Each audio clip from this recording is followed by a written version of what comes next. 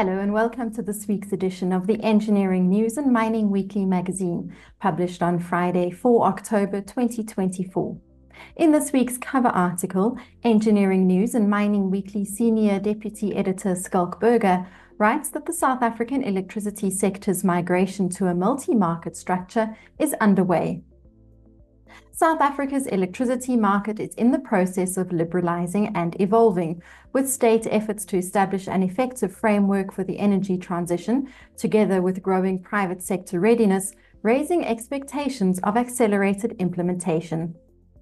The Engineering News features focus on Sasol, where the pace of energy transition is cause for concern, and packaging, labeling and barcoding, where the new EPR regulations are only applicable for non-food packaging applications.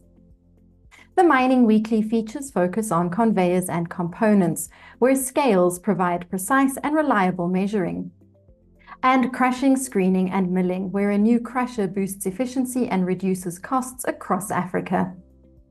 This week's business leader is Raisibe Morathi, the Group CFO and Executive Director of Vodacom Group. And as this week's cartoon shows, with the official release of Eskom's allowable revenue application, which confirms that it's indeed seeking a hefty 36% hike next year, all eyes will now turn to the National Energy Regulator of South Africa. We hope you enjoyed this week's edition of Creamer Media's Engineering News and Mining Weekly. Be sure to subscribe to the magazine that offers you in-depth news about developments in the real economy by emailing subscriptions@engineeringnews.co.za. Happy reading and see you next time.